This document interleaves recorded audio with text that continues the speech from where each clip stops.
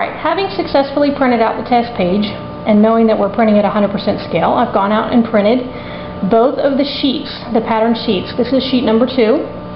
Sheet number 1 is somewhat larger. Sheet number 2 for this particular pattern is only 12 pages, and they go 3 to a row and then 4 down. You want to make sure that you keep your pattern pages in order as they come off of the printer, because that's the order that you're going to lay them out on the table. If you mix them up or jumble them, then you'll get confused about which way they're going to go on the table. If that happens, just print out the thumbnail sheet that comes with the pattern. It's going to be one page that's a picture of what the whole sheet should look like in miniature. And then you'll be able to figure out, okay, this piece goes in the left-hand corner, kind of like a puzzle box top. That'll help you figure out what order you need to go in.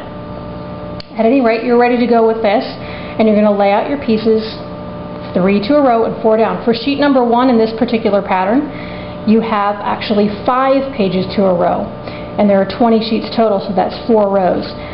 It kind of depends on the width of the pattern sheet. This one happens to be narrow, that's why it's 3 to a row. At any rate, keep your pages in order and you'll be ready to lay out.